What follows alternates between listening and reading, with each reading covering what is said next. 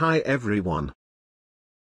The construction of the galleon took place in Lisbon, Portugal, in 1580, shortly following the unification of Portugal and Spain. It was christened in honor of Saint Martin, the patron saint of Spain. The vessel measured approximately 60 meters in length, with a displacement of around 1,500 tons. It was equipped with 40 cannons and operated by a crew exceeding 400 individuals.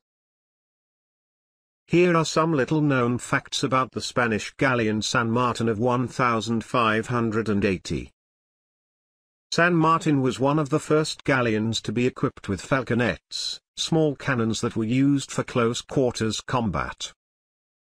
They were relatively light and portable. Falconets typically had a caliber of 45 to 65 mm and fired lead balls or grape shot. Their range was from 200 to 500 meters. Falconets were effective in close combat, as they could inflict significant damage on enemy crews and equipment. The San Martin of 1580 was equipped with 12 falconets, which were mounted on its sides and bow. These falconets were used to protect the ship from enemy ships and to support boarding. They were mounted on swivels, which allowed them to be rotated to target different areas. They were typically fired by a small crew of men. They were a significant advantage for the San Martin in close-quarters combat, as they could inflict significant damage on enemy ships and crews. Here is more detailed information about falconets. They were invented in Italy in the early 16th century. They quickly spread throughout Europe and were adopted by many armies and navies. Falconets were made of cast iron or bronze. They were typically loaded from the muzzle. They were relatively inexpensive and easy to manufacture. Falconets played an important role in the development of the naval fleet. They helped to improve the effectiveness of close-quarters combat and made ships more protected from boarding. The galleon was also one of the first galleons to be equipped with armor, which protected it from enemy fire. To improve the survivability of galleons, Spanish shipbuilders began experimenting with armor.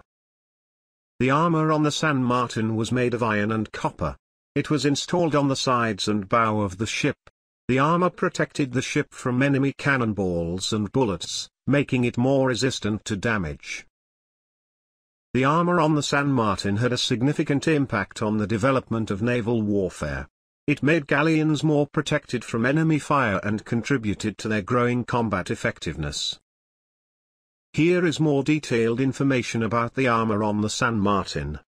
It was made of several layers of iron and copper, which helped to absorb the impact of enemy fire.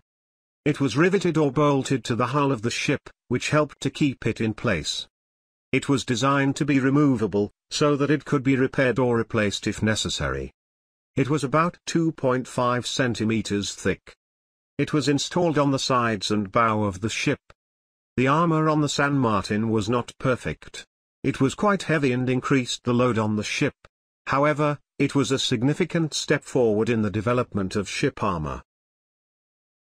The armor on the San Martin was a significant innovation that helped to make galleons more effective warships. It was a precursor to the development of heavier armor that would be used on ships in the centuries to come. Before its involvement in the 1588 Armada, San Martin was engaged in various tasks related to trade and safeguarding Spanish interests in the Atlantic and Pacific Oceans. It was one of the galleons transporting goods between Spain and its colonies in the Americas. San Martin was the flagship of Alonso Pérez de Guzmán, commander-in-chief of the Spanish Armada. The Battle of Grovelline, also known as the Battle of the Grovelline or the Battle of the Lizard, took place on August 8, 1588, in the estuary of the English Channel off the coast of France. It was a confrontation between the Spanish Invincible Armada and the English fleet. During the battle, the English fleet capitalized on its maneuverability and tactical advantages, leading to a defeat for the Spanish and significant losses. The Spanish Armada was attacked by English ships that used a tactic called lightning maneuver. This meant that the English ships quickly approached the Spanish ships and opened fire at close range. The Spanish ships were not prepared for such tactics, and they often found themselves trapped. Spanish sailors were well trained and experienced. However, they were not prepared for the conditions of the North Sea.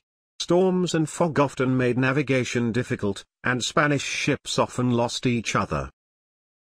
Following the unsuccessful Invincible Armada campaign, most surviving ships were scattered, many encountered storms or faced other difficulties. San Martin had to return to Spain in a damaged condition. San Martin continued to serve in the Spanish fleet until 1614. San Martin played an important role in the development of the Spanish Navy. It helped Spain establish itself as the dominant naval power in Europe in the 16th century. The defeat of the Armada marked a turning point in naval history. It highlighted the vulnerability of large fleets to weather conditions and the maneuverability of more agile English ships. Here are a few comical aspects related to the history of the Spanish galleon San Martin and the Spanish Armada.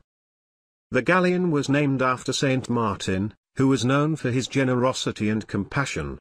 This was rather ironic, given that the Spanish Armada was sent to England to conquer the country and force it to pay tribute to Spain. During the invasion of England, the Spanish Armada was attacked by a storm. Picture this: the Spanish Armada charging toward England, but oh, Mother Nature ain't having it. A storm crashes the party, wreaking havoc. Amid the chaos, our ship pal, the San Martin, miraculously stays afloat, but it was so damaged that it had to be towed to repairs in Spain.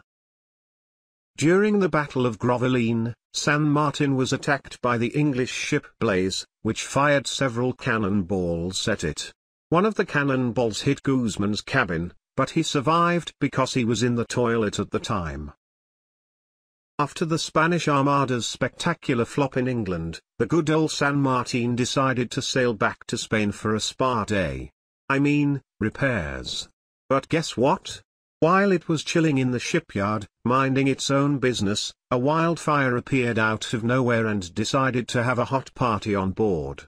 And you won't believe it, that fire caused more chaos than a bull in a china shop, managing to outdo the damage caused by the entire English fleet. The fire also destroyed much of the evidence of Guzman's incompetence, so he was able to avoid punishment. These comical aspects do not diminish the historical significance of San Martin and the Spanish Armada. However, they help us to look at these events from a different perspective and see in them not only tragedy, but also humor. Thanks for watching.